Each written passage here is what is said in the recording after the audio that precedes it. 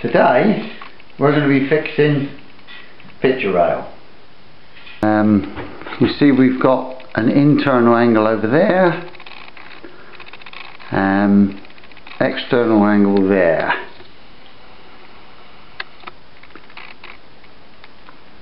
That's what we're doing. Oh, and that external angle is it comes away at an odd angle as well.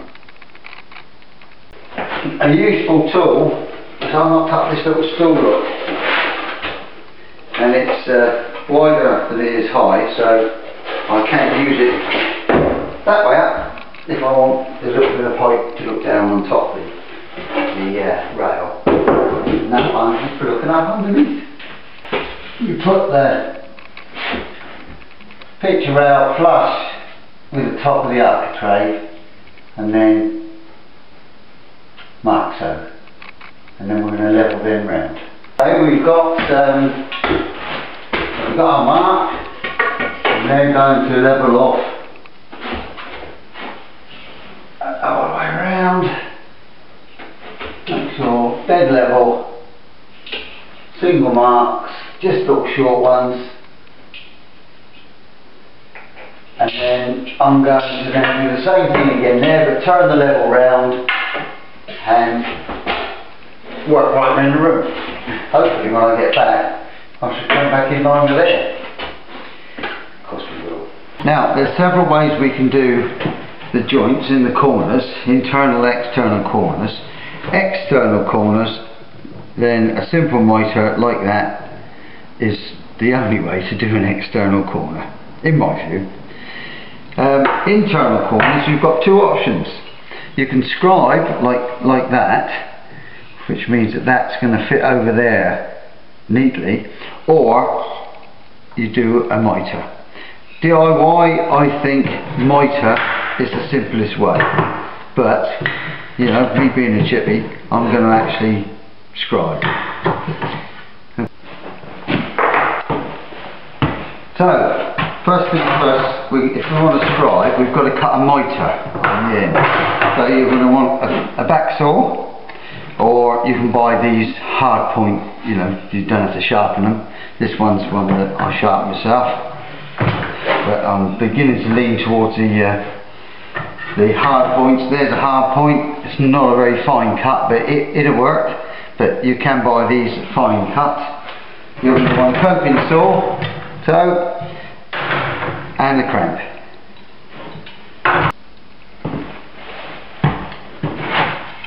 Okay, so first we cramp our piece that we want the scribe joint on.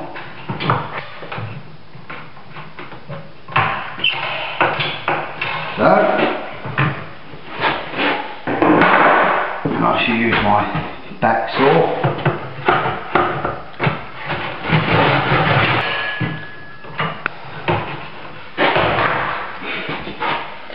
There we go. Now what I'm going to do now is use the coping saw to follow that line round. Now, always use a cramp wherever you can. I always reckon it's the third hand. Be careful when you're cramping something. If you are sawing, you don't put it in such a way that as you saw, you're going to knock your fingers on the cramp. Coping saw, you can get different quality ones of these. You really do need a decent one. And what we're going to do is very carefully follow that line round. As I do it, I'm going to just bias the saw so that this front edge is actually a leading edge.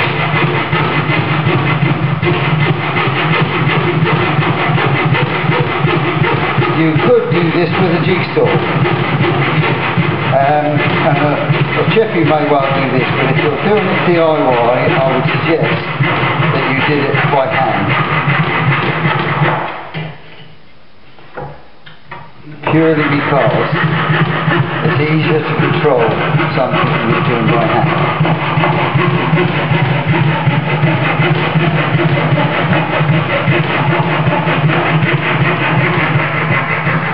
There we go. And now we come down there square. Just bias the saw to the back.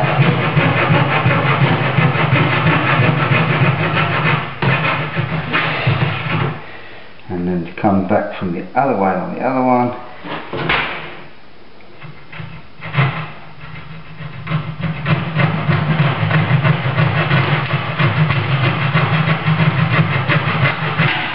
Oops.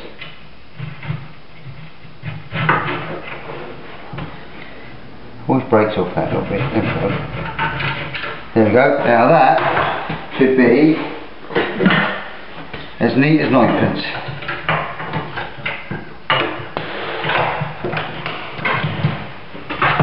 Why ninepence should be neat, I really don't know. There. How's that? You start on the farthest wall, working back to the door. So scribes are cut over, so your eye sees the scribe going against the farthest ones away. And I like to do everything not by measure, but by sight. So that, all through there like so, and marked off. We just cut that one square. Right, when it's cut and ready to fit, we then need some countersink holes. Take the head of the wood screw. Like so, about 400 centres, just roughly. Like so.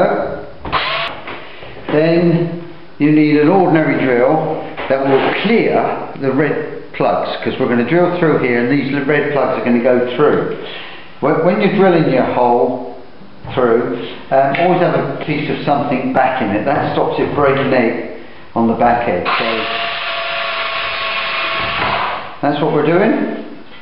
So, and then once again, each one of those and the hole through. Okay. Next, you need a drill to clear your red plugs, or whatever plugs you're going to use. Red ones I find are ideal. Bit of tape around the drill, depth of the screw plus a bit, 8-10 mil.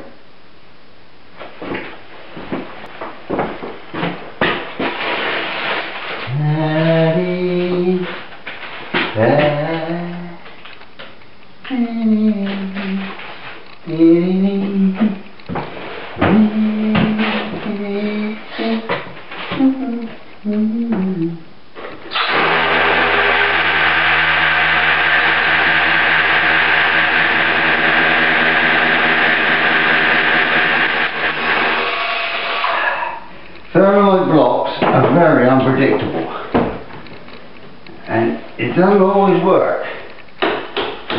Screws and plugs are the best option. I'm hoping that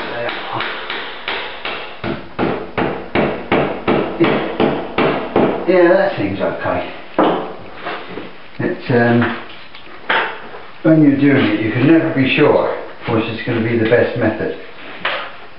And so you might find some people would like to take your hammer, use oboe nails, but they're so unpredictable as well. That is perfect. That's not going to go anywhere. And I'll just give you a little demo. I can hang a picture on there. If you can hang me, you can hang a picture. Not very neat, of course.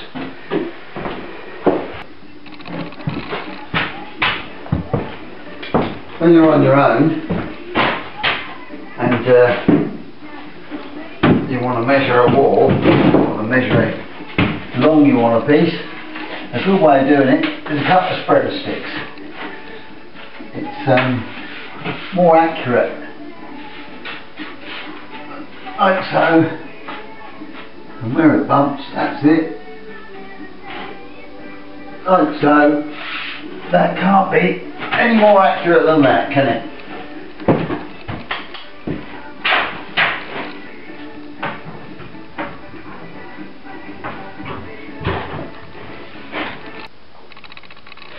Now the next length is too long for what I've got, for the lengths of material I've got. So what I'm going to have to do is put a join in it. and I think it's wise to put the scribe, because we're looking at it from the doorway, so I'll be scribing over that one. Put the scribe on the end of the longest length, then I'll cut a joint, a scarf joint on the end of that long length and on a shorter length, and then I can fix the long length and then fix the short length. So the next thing is how to cut two pieces together. There, I've got the two lengths I intend to use, and there they are, running parallel with each other and cramped into position in the workmate and the miter saw. That's it. There are other ways of doing it, but this is just one of them. The important thing is that they're both parallel with each other.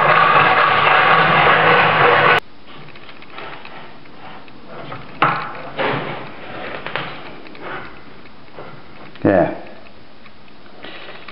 there's that. Hopefully when it's up it'll look as good as that. Hammer.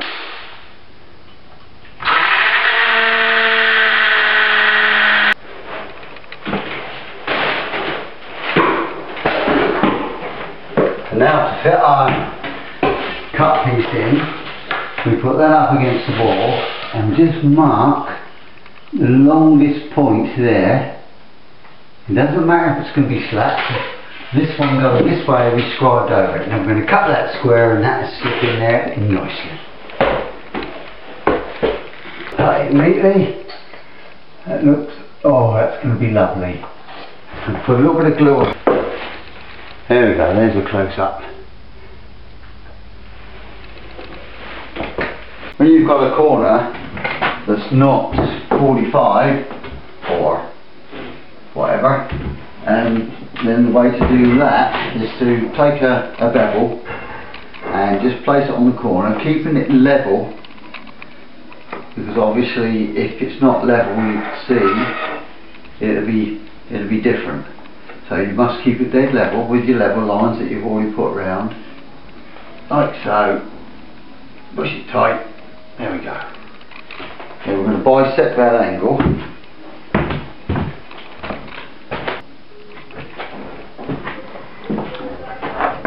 To bisect the angle, just take any mark, say there, then mark, then set the compass at any distance you like, put it right on the mark where this mark and that mark, right, in other words just in from the edge. It's only so that you've got somewhere where I think put a mark and then a mark there. Then same thing, scribe just slightly in from the edge and scribe,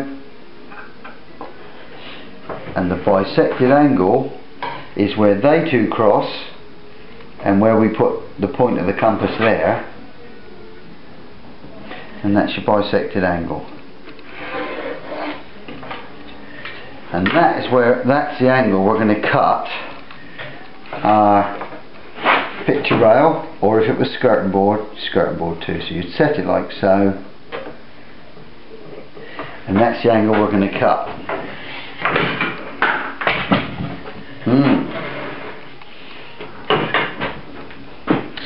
Just to show you again what we done, we had a mark there, we set the compass and marked it like so. We then transferred that mark up there, we then scribed an arc, so we then scribed an arc from there, so where the two crossed, that is the angle. So that's the angle from there to there that we're going to cut. Okay, now we need to cut that joint. So we've set the bevel to the angle. Now I'm going to use a bit of MDF. What I'm doing is making up another miter block with the angle that I'll require on it. So then, square that down. You could mark this directly onto the piece of that you want to cut, but we've got several to cut, so we might just as well do it like so. And we're going to come to there. I'm going to cut that, cramp that there.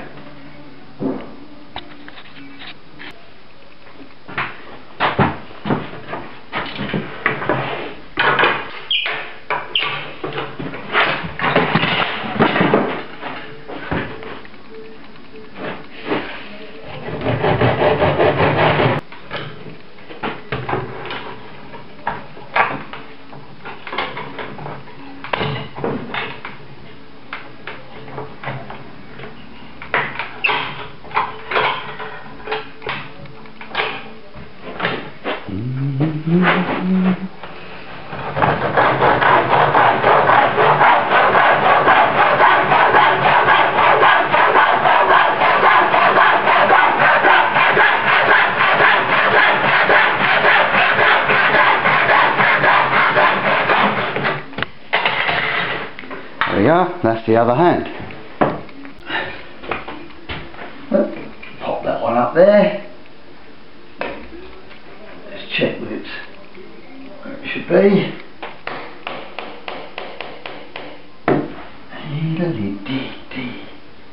Only a row. Nice one. And then we can offer up the other one and see what sort of job we've made of it. Well, that only looks perfect to me.